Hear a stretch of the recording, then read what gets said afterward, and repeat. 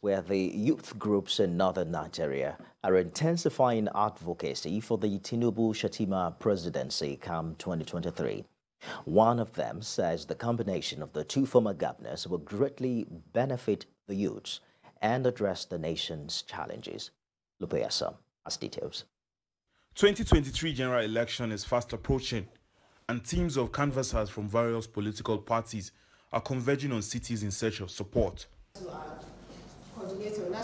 In Kaduna State, the Nigeria First movement, a group of young people are enlightening the public on what the TINUBU-SHETIMA ticket will bring to Nigerians in terms of improving security and ensuring socio-economic development. At this inaugural conference, they pledged support for the two former governors, who they say have track records of excellence. They also give reasons why the TINUBU-SHETIMA Presidency is the best option for the youth. Citizens of Nigeria, we should join in a great national effort to rebuild our country and restore its promise for all our people. Under the leadership of Bola TINUBU. Only a true visionary leader can plan well and execute projects that can yield results in the future. That would benefit the nation in large.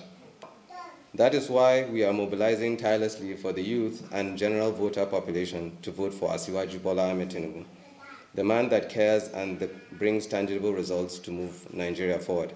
The group are also mobilizing stakeholders from all regions of Kaduna and other northern states who will coordinate this sensitization campaign in their regions. And so I am saying to us here this morning that if TINUBU can make Fashola, if TINUBU can make Aregbeshola, if TINUBU can make Ibokwe, it is time for TINUBU to make us.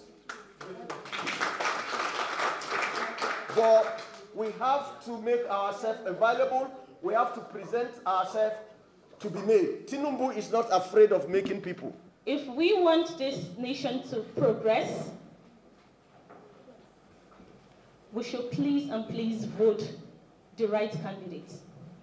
They're also advising registered citizens to ensure they collect their PVCs.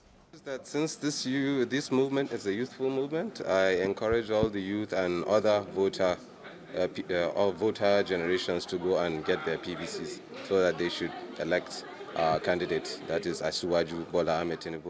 They promise to take this advocacy to the grassroots in order to end the APC presidential flag bearer the needed support to win the coming election.